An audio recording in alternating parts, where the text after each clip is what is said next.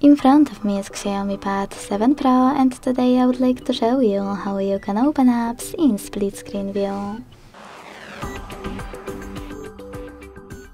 Begin by selecting an app you wish to use in this view and launching it in the background.